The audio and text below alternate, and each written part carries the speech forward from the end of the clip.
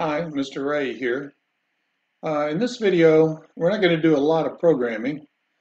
In the first part, I'm going to run a demo of a more complex maneuver than we've been doing in the testing and show you what happens that are demonstrated at different speeds. After that, I'm going to do some discussion on how to time this repeat loop so that you know how fast it's running. And also, I'm going to just show you a little bit about how I debug the program. The debugging capability on this is not very good. Okay, so we'll move on to the demo part. So I've set the robot up. I'm going to run a more complex demonstration than I have in the previous videos. Over on the left, you can see the program. It's a succession of gyro nav movements. It's going to drive down near the bar, and then it's going to do a reverse turn, turning 90 degrees and go under the bar, and then it will drive backwards over to the edge of the target area for the bochia. Then it will turn 90 degrees to the right, come back towards this end of the board, and then it will make a 45-degree turn towards the home area and drive toward it, and then when it gets in that general area, it will make another 45-degree turn and come straight toward the starting area of for the robot. I'm going to run this one at the speed of 30. I'll run it again at 50 and again at 70 just so you can get a feel for what happens. We can improve its performance at high speed if we incorporate the acceleration terms that I'll show you in the next video. So let's go at 30. Oh, I've got it set at 0. Now the other thing I've done for my robot, I've increased the gain of the gyro to 1.3. You notice the turn limit is set to 50, which means it's going to do pivot turns. So let's go at 30. Let me make this bigger. And here it goes.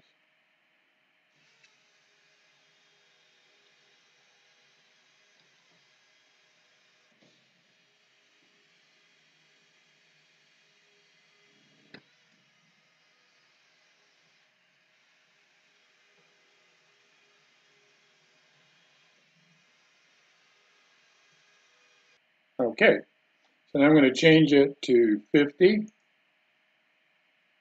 speed 50. I'll reset it up.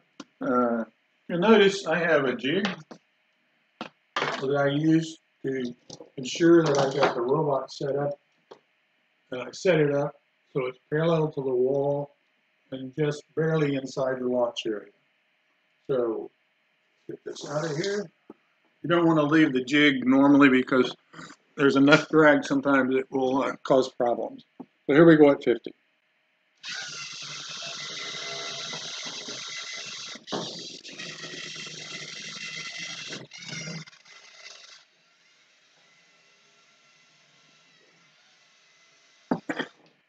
Okay, now we'll do it at 70. I think you'll see that the robot is very touchy with the gyro gain at 1.3. So let's see what it does.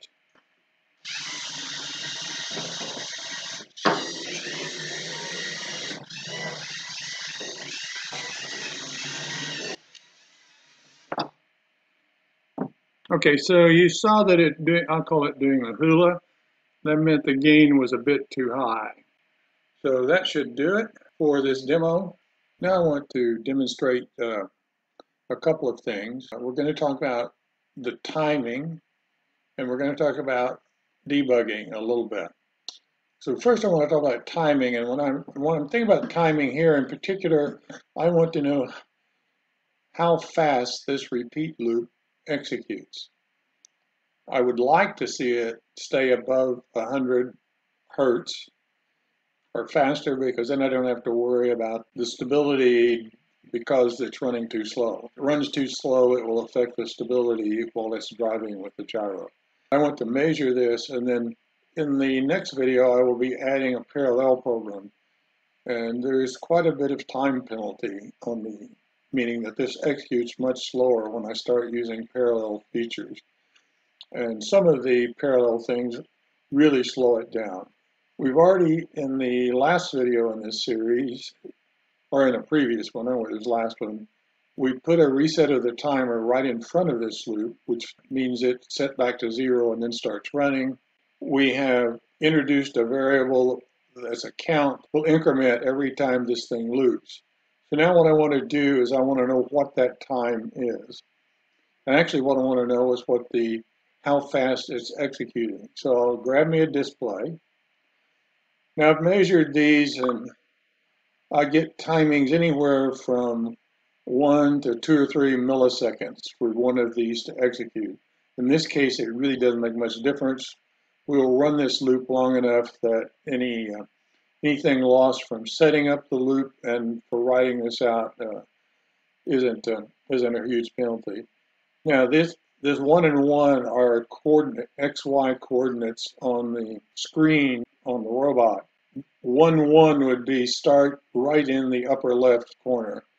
The only problem with that is you can get into shadows there, and so on the camera where I'll bring this up in a little bit, it gets harder to read. So I'm going to say 5, which will move it from the left edge. I'm going to say 25. Now to make it easier to read, I'm going to change it to use large black letters. So now we've got that in there, and what do I want to put in here? Well, what I want to do, let's pull these apart. I want to divide count by time, and I want to display that. That will be the rate at which the program executed. So we've got it all there. I previously pulled this off. This normally is up here. If I do that, the very few milliseconds after I write this on the screen, this will stop the program and the display will go away. So I'm going to pull this off so the program doesn't actually stop running, and whatever I write here will stay displayed. Now let's see, what have we got up here? Doesn't really matter. Some speed, well, that's fine. Angle 0, minus 25 for 5. Okay, so that's the only difference now between what we had at the end of the last video is these few changes we've made. I'm going to bring the picture up, and hopefully you'll be able to see this. The robot has got its front end raised so the wheels aren't touching, so it won't go anywhere. So when I run this, I should get an execution time.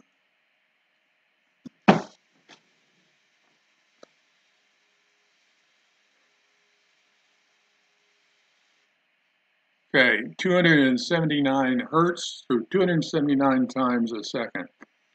So that's really not too bad. Now, just to give you an idea of what happens, I'm going to pull out from the events. Remember, it was 279. Another thing you might try is if you're trying to run multiple scenarios, programs, whatever you want to call them, for different missions, I might be tempted to use one of these. If I have this, then as long as I don't make it center, so when the left button is pressed, then this program stack would run. So I could use these to use the buttons to allow me to have 4 or 5 different programs runnable. And so what I would do is I would start the main program and just set up a few things, and then I could press any one of the 4 buttons around the center button to start a different program. So that would be relatively simple. I could use the middle one, but I have to be really careful if I use the middle one, or when I start the main program, it will go right on and start the others. Now I could get a 5th program.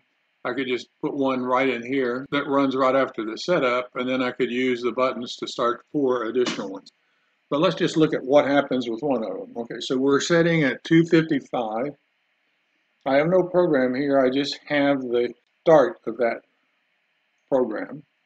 Fill that.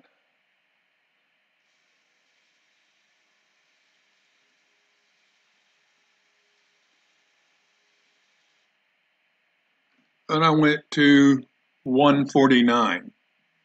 So there's a big penalty time-wise on this loop. So if I put 4 of these in, well, I'll just stop the video a minute and I'll put 4 in and I'll show you what happens.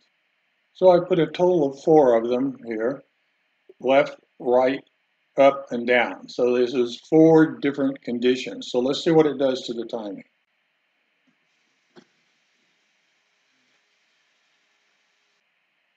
So I went to 101 hertz. So it might still be acceptable.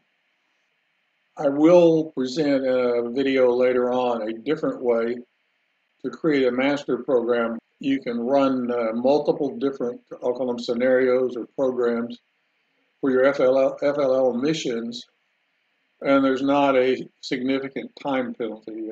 It will use my blocks. It will use the buttons on the front of the brick to make the selection. Now I wanted to briefly talk about debugging.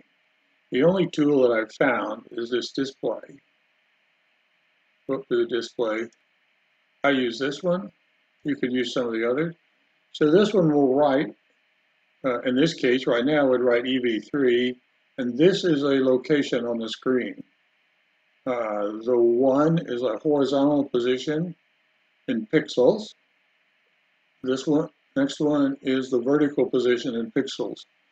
Now, because of the shadows around the edge of the screen, I want to use something like 5 to move it away from the left side, and say 10 to move it down. And so now, if I were, and then I want to change this to a large black, so put the large characters like you saw on the timing. So now, how would I use this? Well, I could stick it in, anywhere, say here, and then I could write something in it. So what would I write? Well, maybe I want to write, let's get some variables. I could write count. That would tell me how many times this loop would run. Now, if I'm debugging, probably what I'm looking for is, did it run at all? So if the count's 0, then I know this did not run. If it didn't run, then what would I do?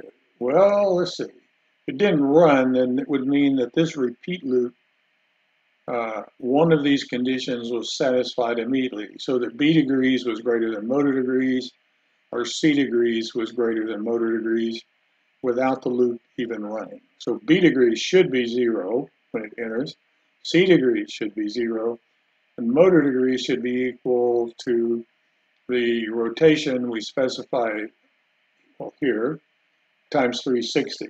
So let's just pick one. I'll pick motor rotations, if I can find it. I guess it's motor degrees, not rotation. And let's see what it is. So I've got my robot's running with its wheels off the ground. And if I look at that, I see 720. And I had 2 rotations and I multiplied it with 360, so 720 is the right answer. The motor degrees is okay, so let's try B degrees. Because B degrees should be the final value coming out of here. When it's finished looping, you'll see the last value of B degrees. So let's run it. 688. So you can actually see that up here. Now we've got no, we haven't got a turn. Well, I've got the robot in my hand right now, so I can read the numbers off. And you'll see that the C motor ran 720. Well, that must be the C degrees must be okay. So it looks like that is running okay. Let's say we did something like I did when I was doing one of the earlier ones. I copied, duplicated this line, put it in here, and then forgot to make that C degrees. Now the interesting thing is the program runs okay for one time, but now if I come back in and I do this, let's say 0, 30, I'll say 1. And then I'm going to put a little bit of a weight in here. So go back up to the control, pick up a weight, couple of seconds. And I want to stop the motors in between. So I don't stop the motor coming out of here, the motor will keep running. So I realize you can't see the robot, so I will have to tell you what it says. So what I should see is whatever I'm looking for here, and then what I'm going to look for is C degrees this time. I think you can see from what I did up above where I put the arrow back in that C degrees does not get reset. So let's run this. Okay, here we go.